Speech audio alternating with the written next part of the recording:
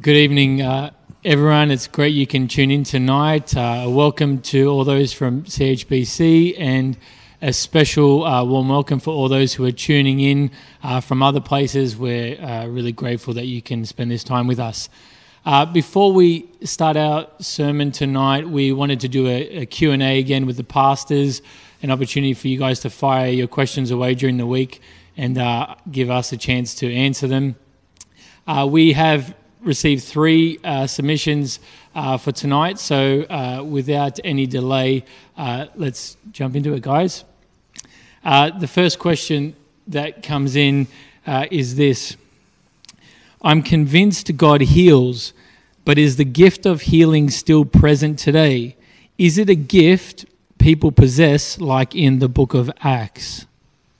Gentlemen. You want to kick? All right, I'm happy to get the ball rolling. Go for it, Ian. The answer is a little bit complicated. So, yes, does God still heal today? Absolutely. There are times where you pray for people, and there's no doubt I've experienced it from others who have prayed where people have been completely healed, sometimes from almost a completely debilitating and, in some cases, a terminal disease. So yes, God still heals today. Is the gift of healing a spiritual gift? That's a little bit more complex. My understanding of 1 Corinthians, particularly when it talks about and lists the gifts, is that whenever it mentions the gift of healing, it doesn't actually mention it in singular, it mentions it in plural. So it said gifts of healing. And I think what is emphasized in the Corinthian passage, at least, is that it's not so much a gift given to an individual person, so much as it is a gift that God may endow upon a person at any given point in time as they are praying for healing from someone. So I don't think it's a permanent gift that resides with a particular person, but rather, by way of an example, let's say Will is praying for someone who's suffering from cancer, and at that point in time, as he's praying, God enables him to pray in a way that causes that person to get healed, and it may never happen again. And so I think that God distributes it like that sporadically.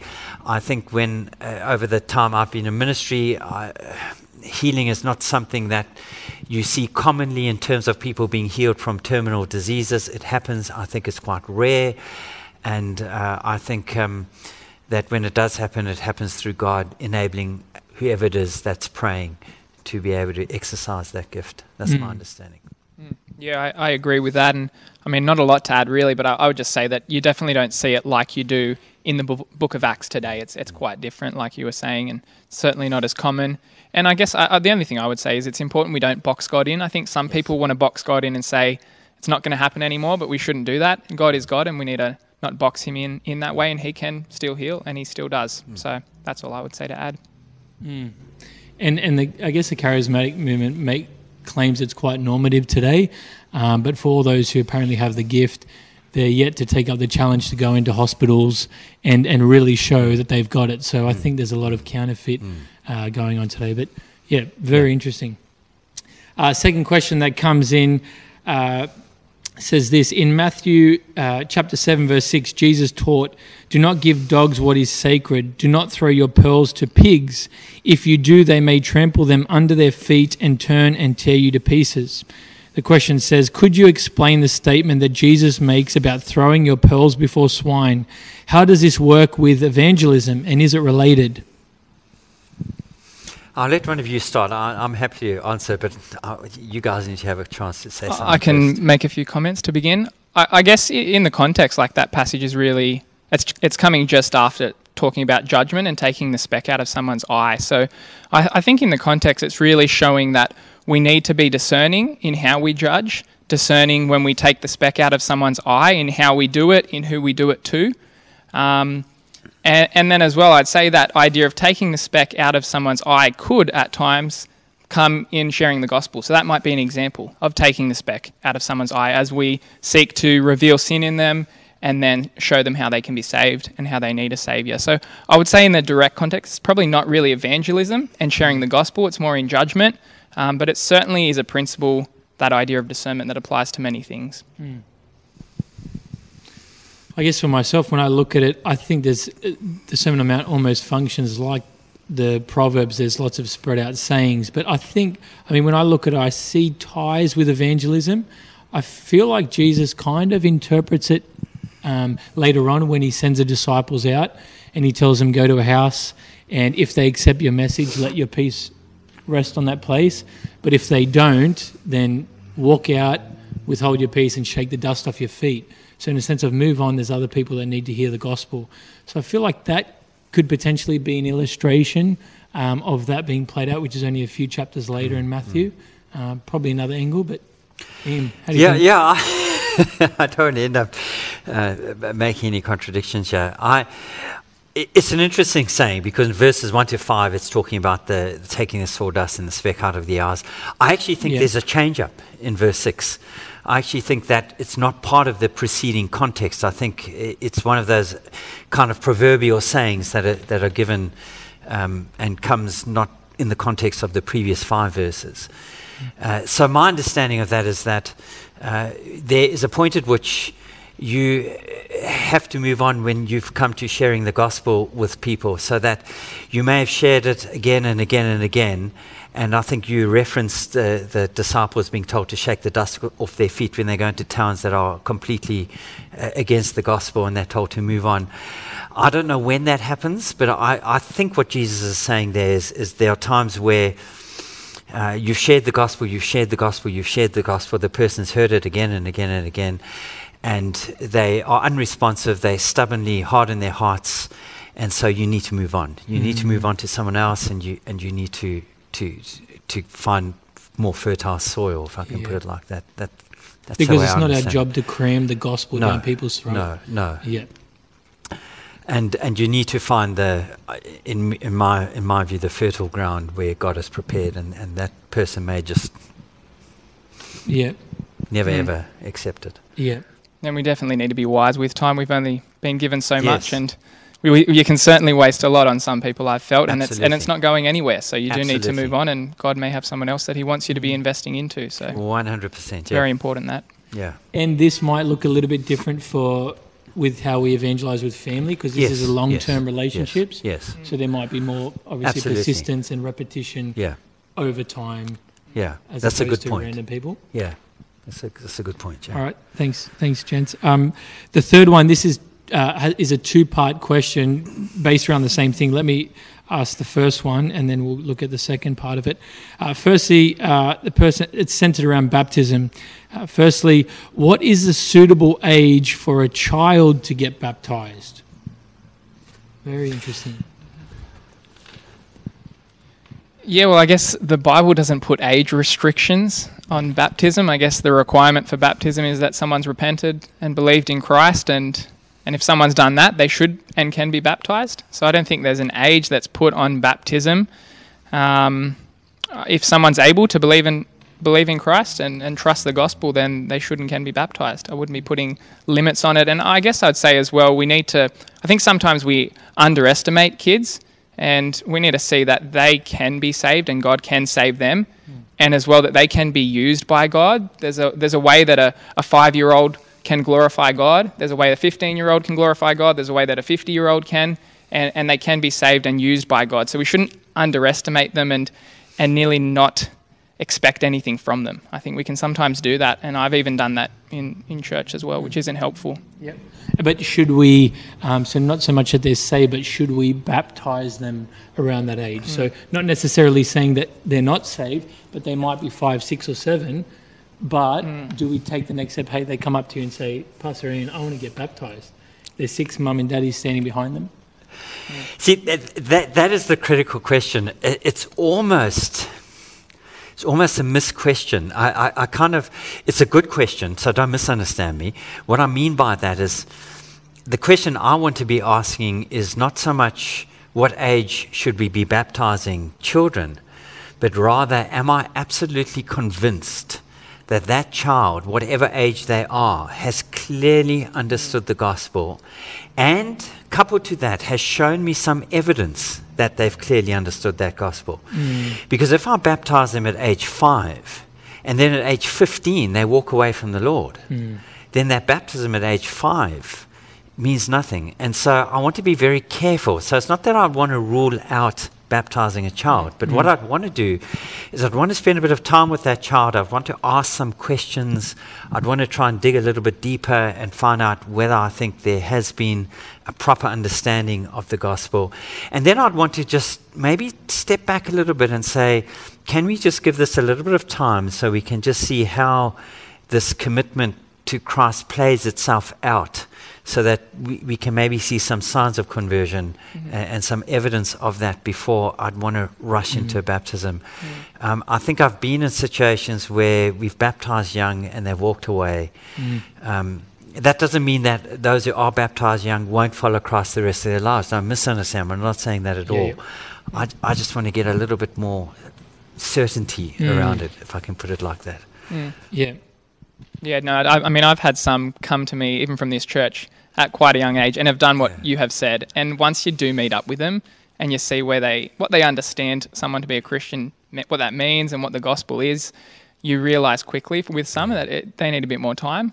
And it's a hard one, because with baptism you don't want to give people time like they're to be baptised as soon as they believe, but I think with kids, you do need to nearly give that time of testing a bit more than you would with an adult, because they are younger and understanding is still developing. And maturity. And they're so easily moldable too. So as Hosea will want to do everything that I'm doing. And so he would say that he absolutely loves the Lord, and I want to encourage that. But as he grows in independence, let's see, as you're more independent, do these desires actually come out of you? So we want to encourage them in that profession, and maybe hold off on the baptism a little bit. I think that's good. The second part, now this is a little bit longer, and this is a bit longer, so listen carefully to it and do your best, guys. Does CHBC recognise a baptism from another denomination that were performed in the name of the Father, Son and Holy Spirit, like infant baptism by the Prezzies or Anglicans, or adult baptism in charismatic churches like Bethel, Hillsong and the like? Does CHBC have any specific criteria to recognise a legitimate baptism? And that obviously that second half with Hillsong baptisms or whatever questionable churches. Here I'm talking about ones done by immersion. So there's infant baptisms and baptism by immersions, but from questionable churches. Okay, I can, since I've been here the longest, let me kick this one off. I would say to someone asking that question, the first thing is we don't believe in adult baptism, we believe in believers' baptism. So if there is an adult coming from another church who has been baptized, I'm going to deal with the Hillsong one first. They've been coming from a church, they've been baptized by immersion. Their baptism, as far as they understand, is based upon their conversion experience. I'd like to talk to them about that conversion experience. If I'm sure that it's a genuine conversion experience, then yes, we will recognize that baptism and we will accept that baptism. If we are dealing with someone who's come from a different tradition of baptism, where it's infant baptism and they've been baptized as a baby, no, our response there is no, we don't accept infant baptism. That's why I talked about believers' baptism.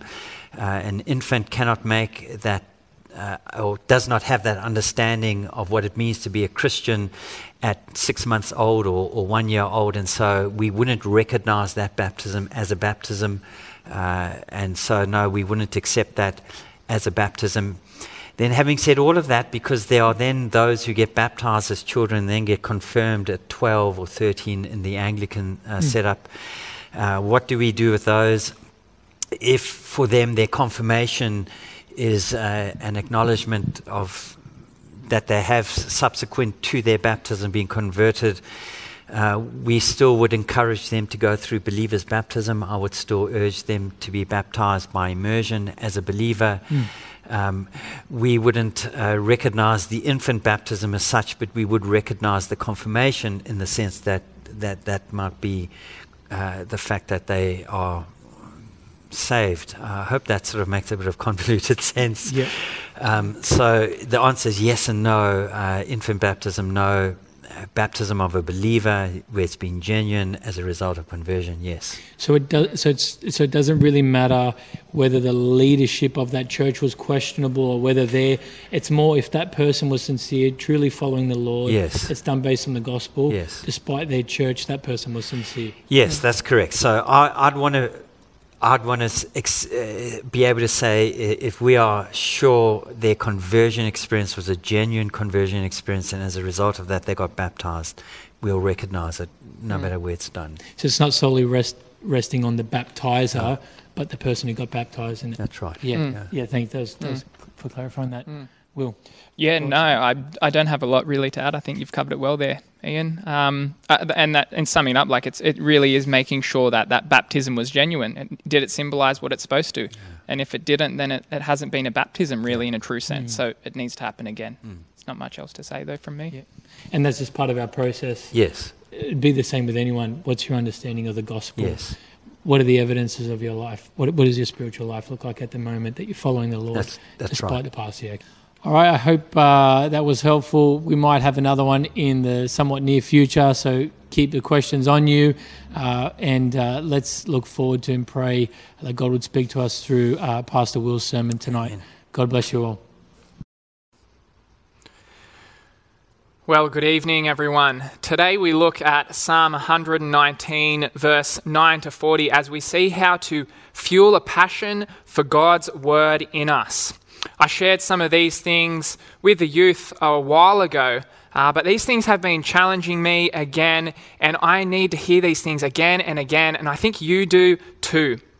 So let's first read the passage and then we'll pray and get into it. So it's Psalm 119, verse 9. Psalm 119, verse 9.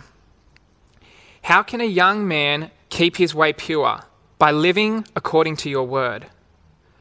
I seek you with my whole heart. Do not let me stray from your commands.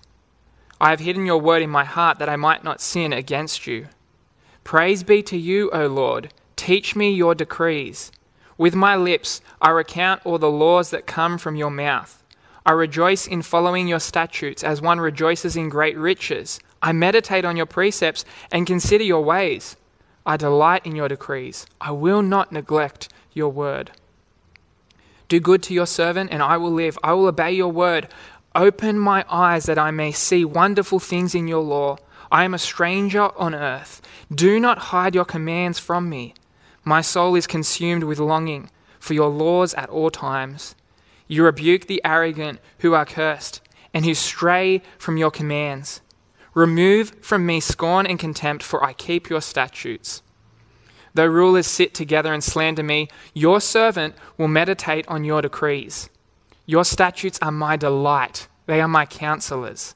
I am laid low in the dust. Preserve my life according to your word.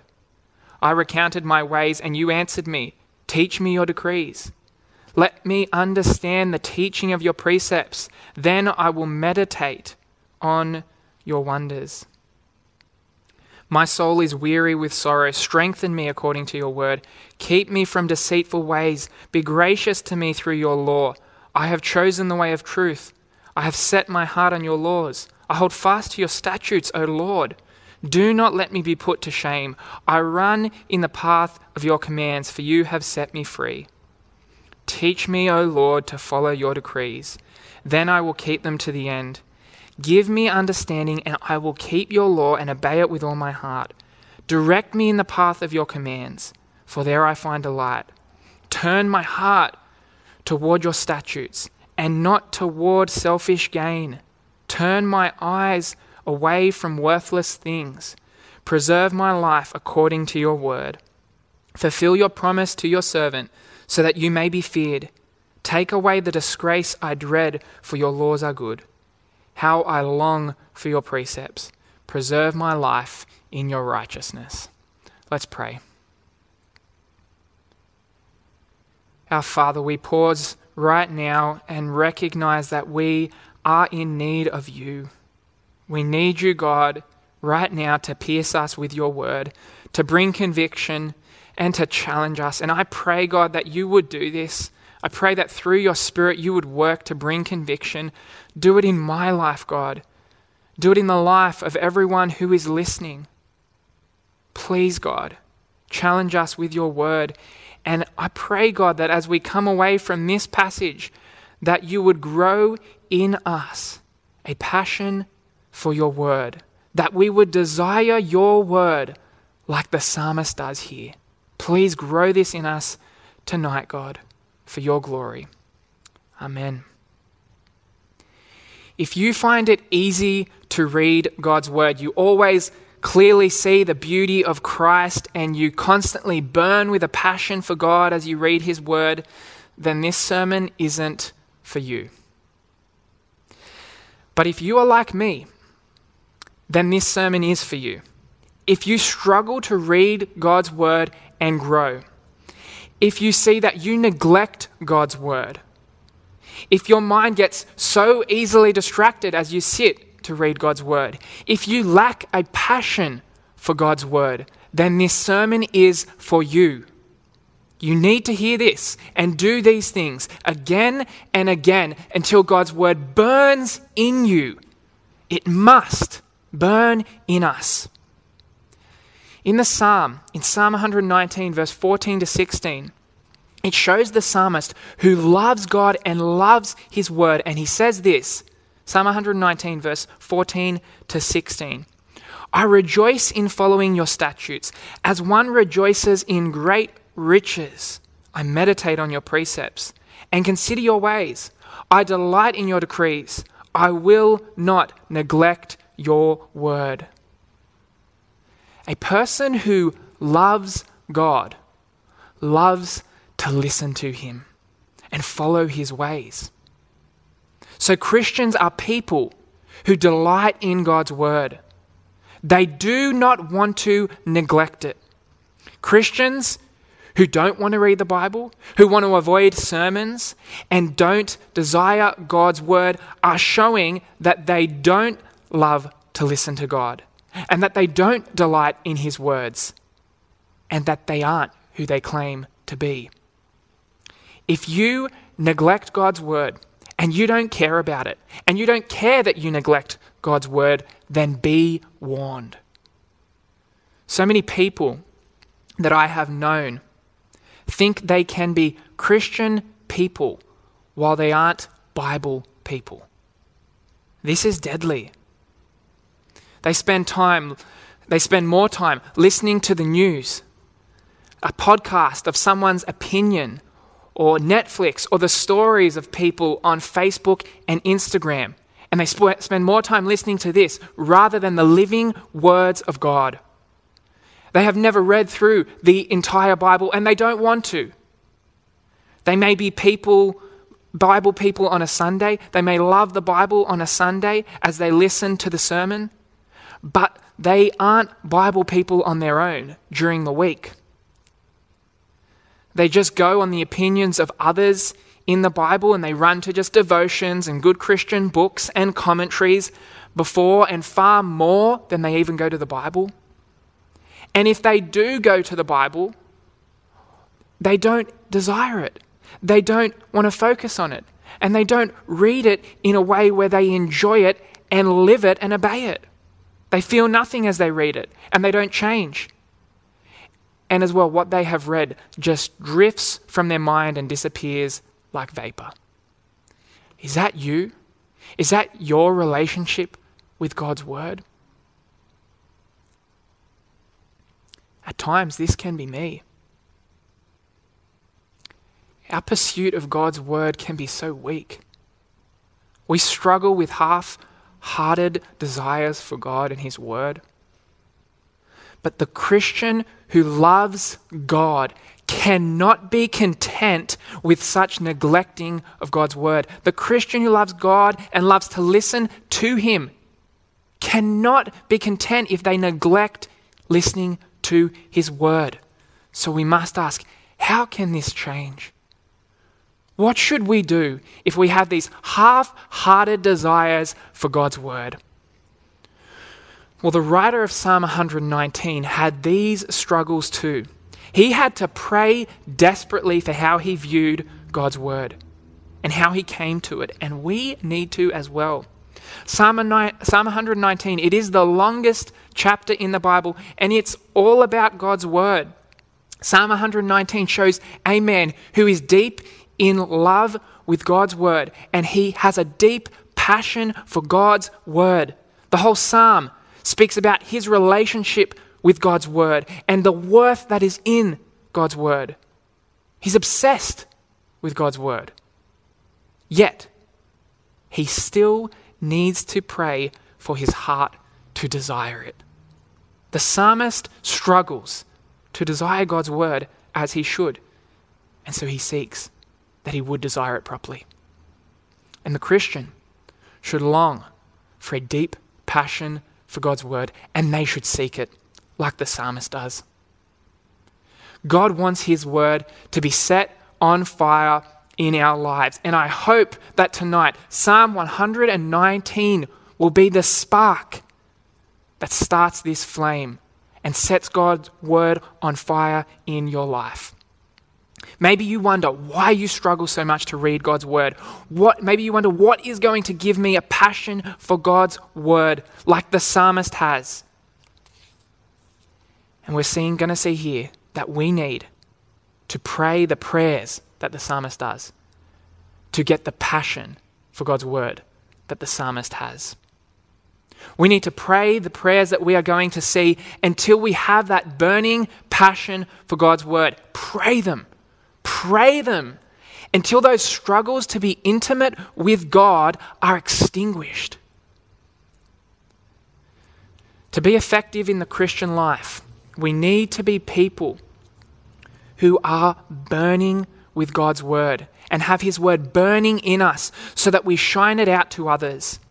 You can be useful for God and live for his glory. But how can this happen? How can this happen? Well, it comes by God's word burning in us. And you need to pray for this to happen. Well, there are many prayers in this psalm, but I've tried to narrow it down to 8 that sum up all of the prayers that will help fuel a passion for God's word in us. And most of them are found in verses 9 to 40, which is where we're going to focus. And you can come back to this passage and use it as a reminder of these things, and use this passage to keep praying these prayers. So, before you read God's word, as you are reading it, and after you read the Bible, pray these things until God's word burns in you. Pray, God, firstly, incline my heart to your word. Pray that your heart would be inclined to God's word. Have a look at verse 36. Psalm 119, verse 36. It says, turn or incline my heart toward your statutes and not toward selfish gain. Oh, how we need to pray this. We want to run to many other things and not God's word. Our hearts are bent towards turning away from God's word and instead turning to selfish gain. We want to just do what we love and fill our time with our pursuits. And oh, how God needs to transform our hearts and turn them to him and turn them to his word. The idea here is that we are like a tree or a vine that just wants to grow up and go its own way. And God needs to use a stake in our lives and tie us to it so that we are inclined to his word. I know that I need God to mold and guide my heart so that it longs for him and his word. And we need to pray for this so that our hearts will not be bent towards so many other things in the day. Because we will naturally always run after other things and not after God's word. And so we need to pray that our hearts would be inclined to his word instead. And even when we are reading, we need to pray this. We need to pray that God would incline and turn our hearts to his word. Our minds start thinking of other things so quickly when we start reading. And so when your mind is all over the place, and when you don't feel like reading God's word, and you want to run to the phone, you want to run to that game, You want to veg out on the couch. Or when you want to rush to just starting the day. That one's for me. When you're like that, pray this. Pray, God, my heart drifts and is so inclined to other things. Turn it to you and your word. Bend me and fix me to your word. Incline my heart and my desires and thoughts and emotions to your word. Bend and mend my mind so that I want you and can think on you. But for our hearts to be turned to God's word, something else must happen. Something else must happen. It's the second thing we must pray. We need to pray, God, turn my eyes from worthless things. Pray first, God, incline my heart to your word, but pray as well, turn my eyes from worthless things. Psalm 119 verse 37 says, turn my eyes away from worthless things and give me life according to your word. Psalm 119 verse 29 says, keep me from deceitful ways. Keep me from deceitful ways. Be gracious to me through your law. We slip into so many deceitful traps and worthless junk in this life. Our phones, they are probably one of the biggest ones, and probably the biggest trap, and often the biggest piece of junk. Paul says, I consider everything a loss compared to the surpassing worth of knowing Christ Jesus. I count it as rubbish that I may gain Christ. We need to see the worthless nature of so much that we pursue. It's rubbish. It's useless junk. Oh, that we would see this, that it is rubbish compared to Christ. Until you see this, you won't turn yourself to God's word, and your eyes, they're going to be clouded to seeing the beauty in Christ. So when you come to God's word, pray and also seek to remove the distractions and many thoughts you have about worthless things. You know how much you need to pray this. You know how quickly your mind runs to other things when you sit to read God's word. I feel this. I feel this in my life. I start reading a verse and then my mind drifts for who knows how long, and before I know it, the girls are waking up and I need to start getting ready for the day. And so when you are like this and your mind is drifting, pray, Lord, turn my eyes from what is worthless. Clear my head of the rubbish and fill me with your word. Help me to focus on your word, because there is life in your word.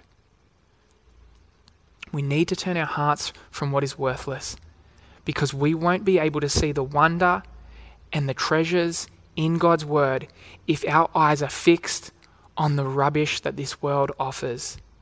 And this is why we also need to pray the next thing that the psalmist does. We need to pray, God, open my eyes. Open my eyes to see wonderful things in your word. Verse 18 to 19 say this. Open my eyes that I may see wonderful things in your law. I am a stranger on earth. Do not hide your commandments from me. Everything around us is so bright and attractive. This world and Satan dangle so many things that look amazing. And so we struggle to see God and to see his beauty in the word. But we need to realize that there are wonders and gems in God's word. Every verse is full of them if we just open our eyes and take time to look. If we just pray that God would reveal them to us, then there are treasures for us to see that are beyond compare. And we need to see them. We need to see them, because when we see them, we will hunger for God and we will be set on fire for him and we'll have a passion for him if only we would see them. The psalmist in this chapter, he has shown the worth and the wonder that is in God's word, and yet he still has to pray that he would see these things, that his eyes would be open to these things, and that his heart would be inclined to them. This is the nature of our sin. We have something so wonderful before us, but we fail to see it. And instead, we run to worthless rubbish. So you need to pray. As you come to God's word, pray, Lord, open my eyes to see wondrous things, to see you in your beauty. Open my heart, God. I want to see you. Do not hide your word from me, but show me your glory. And as you pray this, we need to work hard. You need to work hard at opening your eyes. You need to sit with God's word. You need to read it again and again to see the links that are there in the passage, to see what the author is saying. You need to ask as you read, what glorious things does the author want me to see here about God? What does the author want me to see? To read a passage properly, you need to be asking this. What does the author want me to see? You need to ask this rather than just quickly running to and asking the question of, how can I see the gospel here? You might get a passage wrong if you just run to doing that. You might miss the weight of what that author is saying if you do that and just run to the gospel. You need to first ask, what is the author wanting me to see? And so think about the passage. Think. Open your eyes. What does the author want you to see? And pray as well that God would open your eyes to see it. Next, we see in the psalmist prays that God would teach his word to him. And we need to pray that. We need to pray, God, teach me your word. Psalm 119, verse 12 says, praise be to you, O Lord, teach me your decrees. Verse 26, I recounted my ways and you answered me. Teach me your decrees. Verse 68, you are good and what you do is good. Teach me your decrees. And verse 124 to 125, deal with your servant according to your love and teach me your decrees. I am your servant. Give me discernment that I may understand your statutes. And there are many more. We need to plead with God for understanding. And the psalmist does this again and again. And I know that sometimes we don't go to God's word because we don't understand it, or we don't think that we will when we go to it. But we need to realize that the Bible was written to be understood and used every day by ordinary people. But unfortunately for the so-called Christian, it often isn't. It often is neglected. Don't neglect it. Come to it. It was written to be understood. And as you come to it, don't overcomplicate things and don't do away with what the author says. Normally, the face value, plain reading of a passage is right and what the author is trying to show us. Often it's our preconceived ideas that make us get things wrong and make us try to fit in ideas into a text, and means the text gets completely blown up. And so we need to come to the Bible simply accepting the hard things that God is saying. We need to come to the Bible more like an 8-year-old who just accepts what is said and reads it simply. And as well, we need to come as we come, and when we struggle to understand, we need to pray and ask for God's help.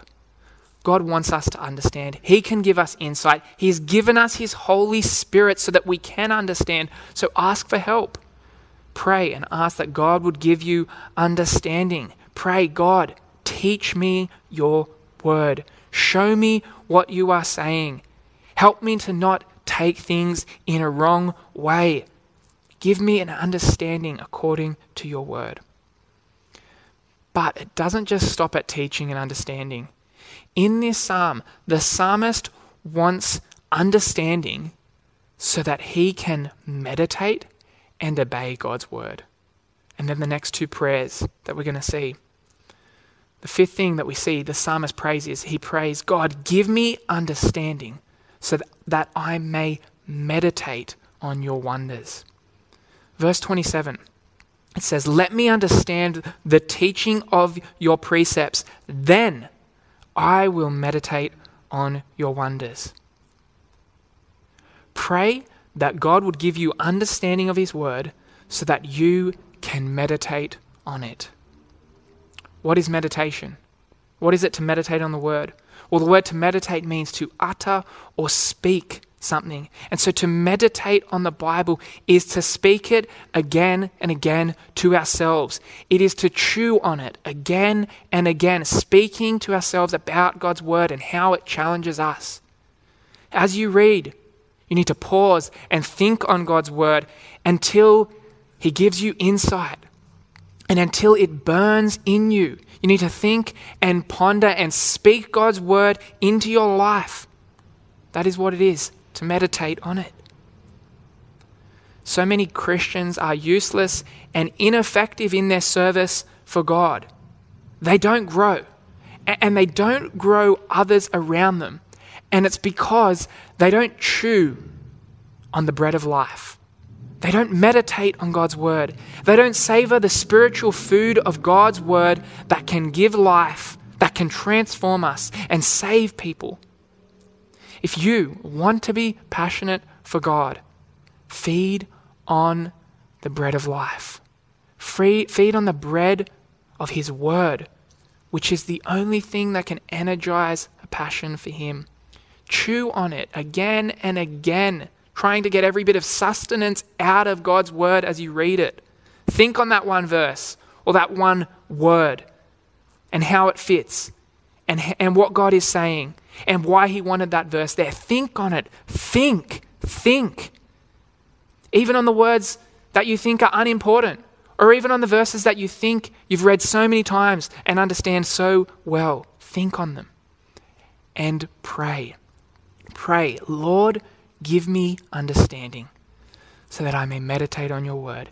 Help me to think on your word and reveal your truth to me. Cause your word to permeate every part of my mind, God, and every corner of my life. And then 6, we need to pray, God, give me an understanding of your word that brings obedience. Pray first, God, give me an understanding that causes me to meditate on your word. But now, God, give me an understanding of your word that brings obedience. Psalm 119, verse 33 to 35 says, teach me, O Lord, to follow your decrees, and I will keep them to the end. Give me understanding, and it should say the word that there, that I may keep your law and obey it with all my heart. Direct me in the paths of your commands, for there I find delight.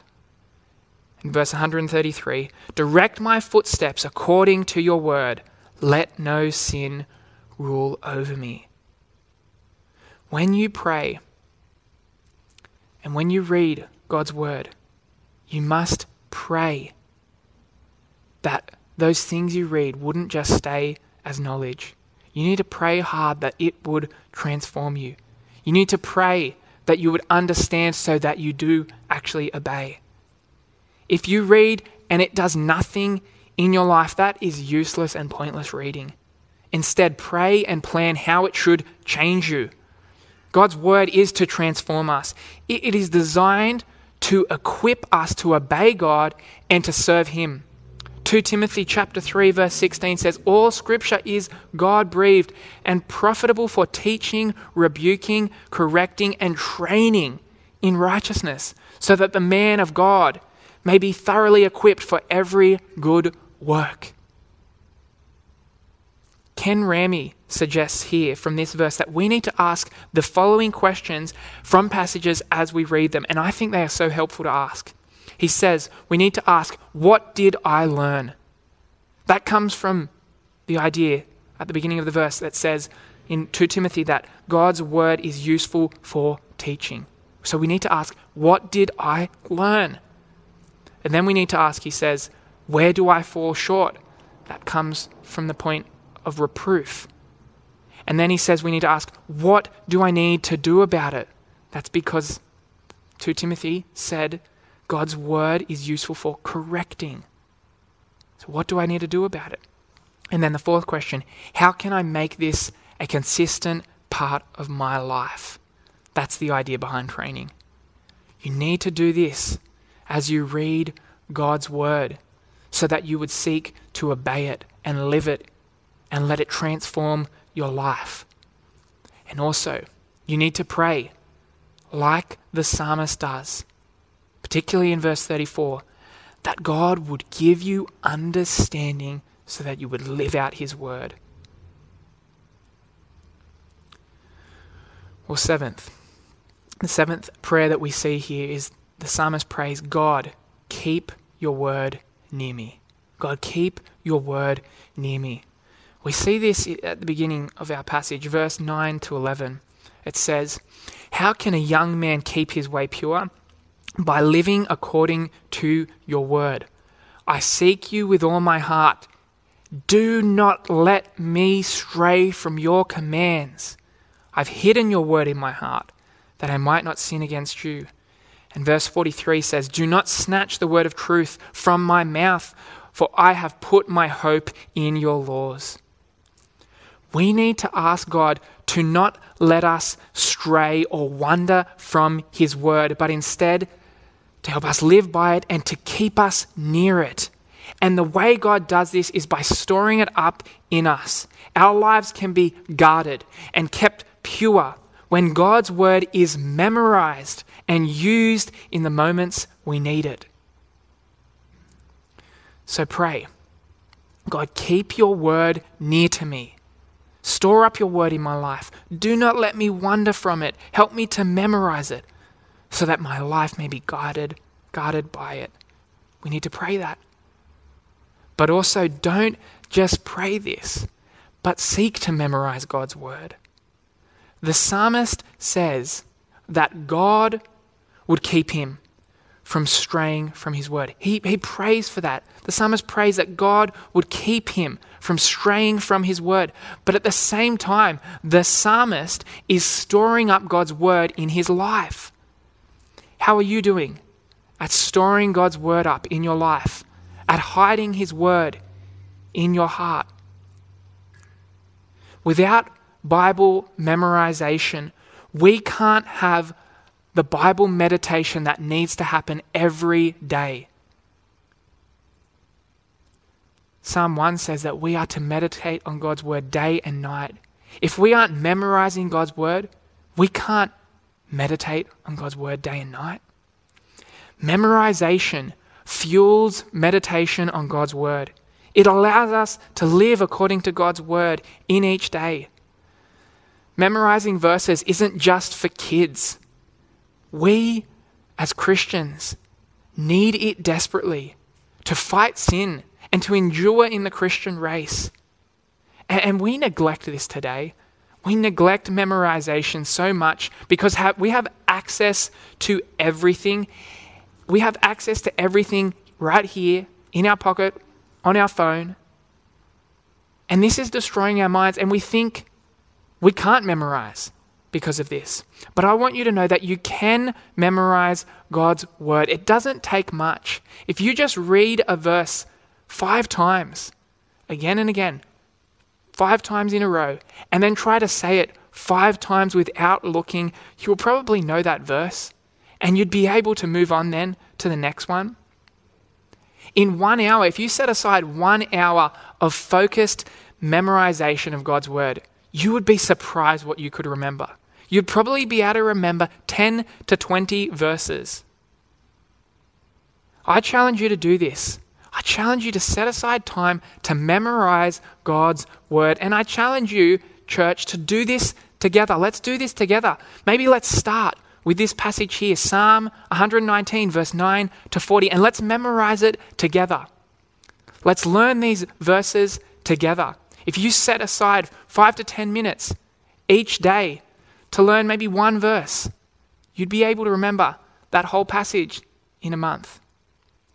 So let's do this together. Let's seek to memorize God's word and then use this passage as we memorize it to pray over our desire for God's word.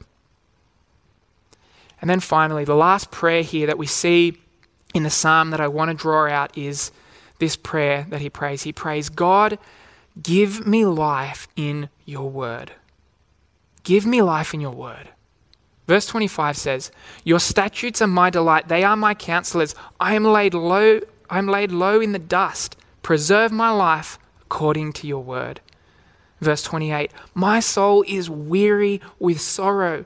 Strengthen me according to your word. Strengthen me, he prays, according to your word. Verse 37 says, turn my eyes from looking at worthless things and give me life in your ways. God can give life, true spiritual life. He can save, and he uses his word to do it. James chapter 1 says that God's word is able to save our souls. God can truly satisfy through his word. There is life, there is strength and delight in God's word. And that's why the psalmist prays for these things from God's word. He prays for life from it. He prays for strength. And we see the psalmist delight in God's word. So you need to pray that you would be satisfied with God and the wonders that you see in his word. You need to pray that you would see his word as life and not everything else.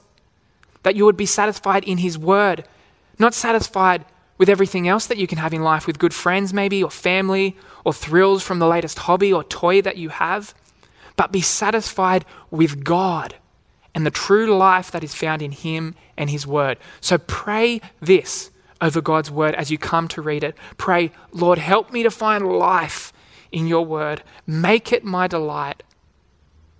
Make it my strength, and satisfy me with you in your word.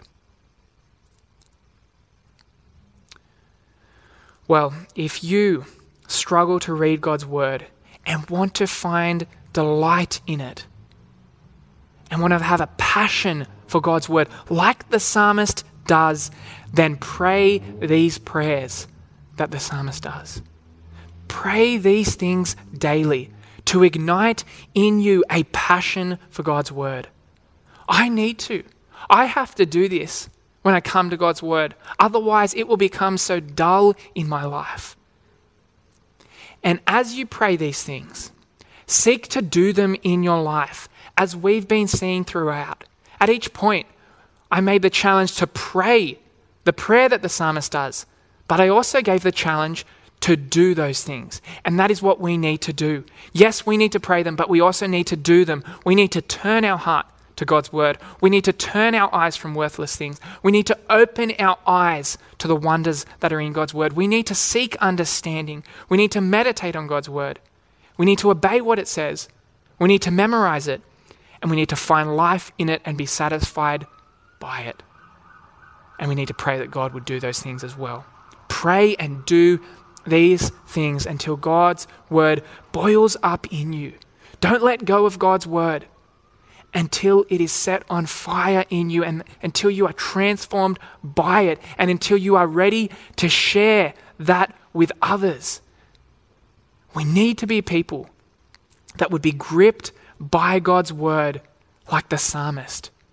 We need to be a people that have a burning passion for God's word so that we can be useful for God's kingdom in spreading his word. So may you read God's word, and may you think on it, and may you pray over God's word until it comes to life in you, and until it burns in you, and until you have a passion for God and a passion for his word. May you pray these things. Pray these things that we see in Psalm 119, and go back to verses 9 to 40 to remind yourself of them, and pray those things until God's word is burning in you and you delight in God's word and you want to run to it. Let's pray. Father, we thank you for the psalmist. We thank you for his desire for your word, and we pray, God, that we would grow to be like him. We pray that through your Spirit you would do this work in us. We know that this is the only way it is possible. We thank you, God, that By your grace, you have saved us and you have made us born again, and that we are new creatures with your Spirit now. We thank you, God, that through your Spirit, you can ignite a desire for your word in us. You can give us understanding of your word through your Spirit. You can do these things, God, and so we pray that you would. And I pray, God, that you would really help us to use these prayers that the psalmist prays in our life. May we pray them when we are dull and when we aren't desiring your word as we should. May we not be content with such a weak desire for your word, but may we pray and hunger to love your word and delight in it like the psalmist does. Please grow us in this, God, and transform us for your glory. Amen.